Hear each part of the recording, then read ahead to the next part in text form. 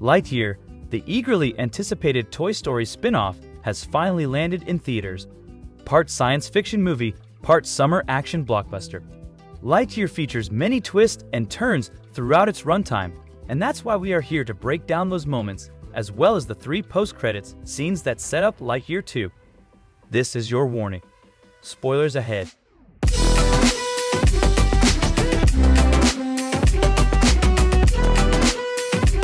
One of the most controversial plot points of the movie will be the twist revolving around Zurg.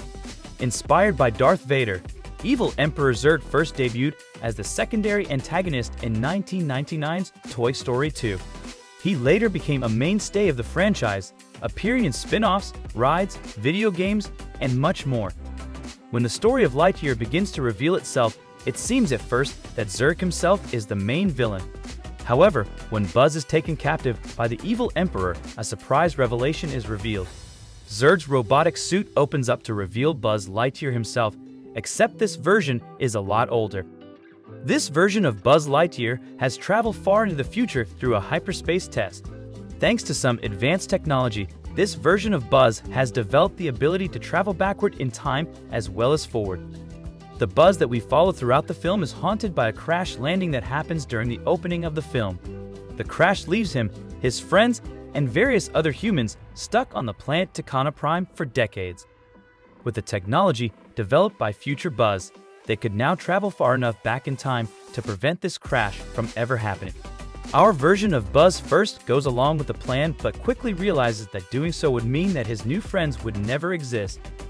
Unhappy with this decision, Buzz is attacked by Zurg, but thankfully his friends, including Izzy and Socks, come to the rescue, and together they manage to destroy Zurg's ship.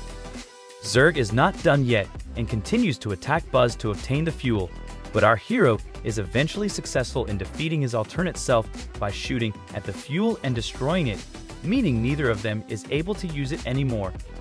While some fans may be confused by the rewriting of Zurg's story, it ultimately does match several characterizations of Buzz we have seen in the past. Most notably a character that appeared in the popular animated series Buzz Lightyear of Star Command. In this series, an evil version of Buzz Lightyear appears.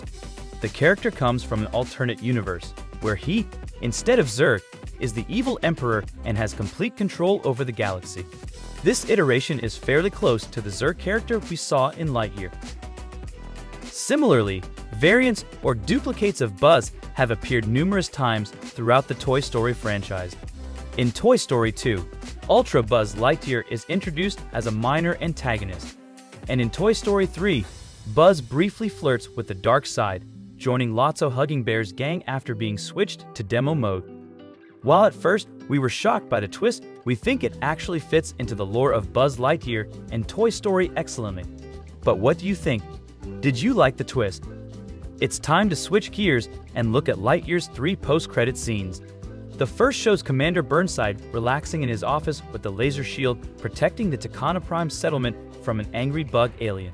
Also notable in the scene is a quick reference to another Pixar film on Burnside's bookshelf, as Bernie from WALL-E and the short Bernie can be seen.